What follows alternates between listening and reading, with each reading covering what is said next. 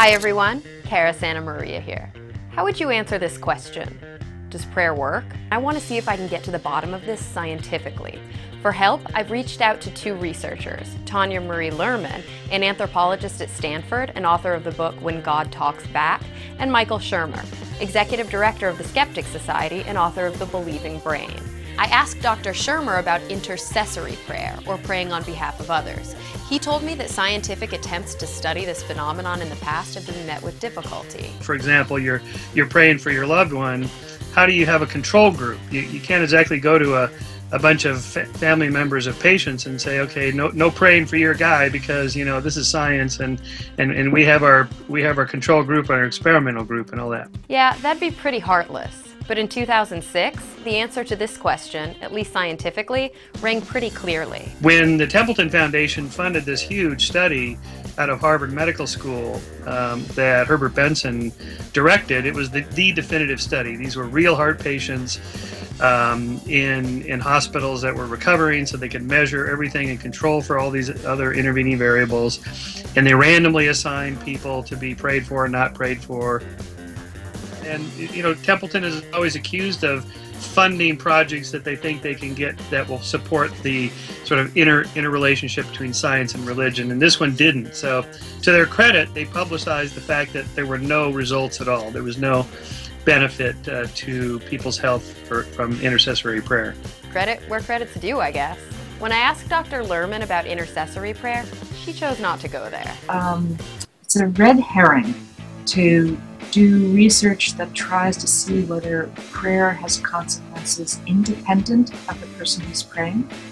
And that's a complicated question about divine intervention, and people have a lot of different views about that. That's the research that people get all sort of hot and bothered about.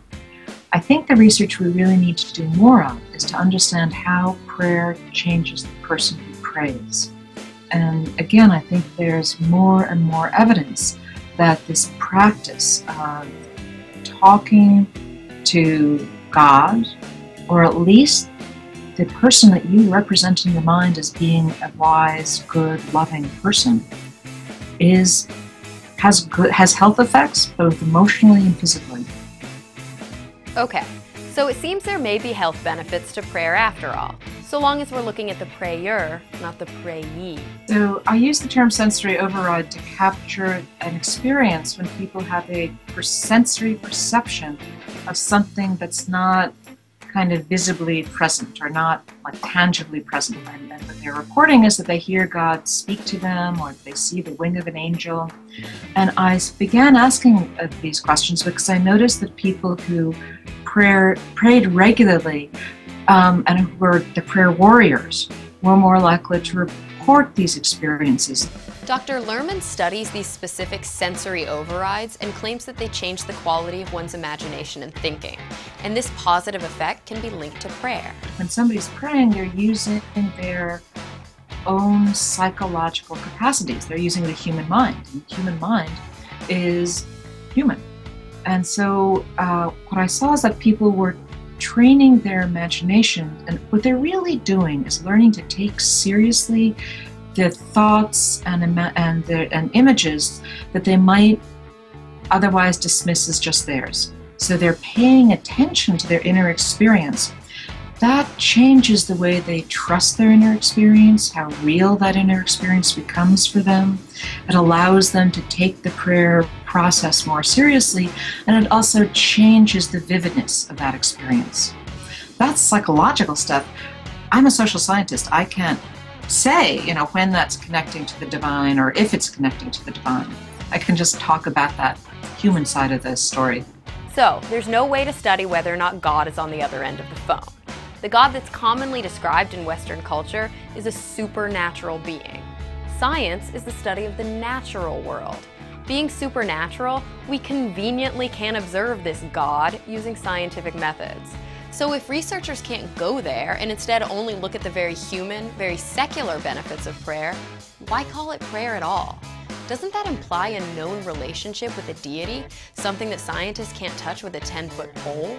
Yeah, let's find a different word than prayer, like self-reflective thought, or something like that, or meditative thought, or just anything. The problem with prayers is just so wrapped up with all the religious mystical notions that it's not helpful from a scientific perspective.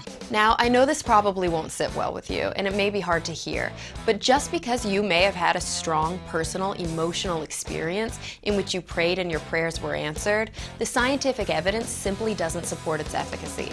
Prayer may help you feel calmer, more centered, or even lower your blood pressure, but unfortunately, praying for something to happen has absolutely no effect on its specific outcome, whether it be for health, prosperity, or Tim Tebow to get that touchdown. Remember. But the whole point of science is that we can't rely on anecdotes. The plural of anecdotes is not data, as they say, right? I'm interested and honestly a little nervous to hear your thoughts. Reach out to me on Twitter, Facebook, or leave your comments right here on the Huffington Post. Come on, talk nerdy to me.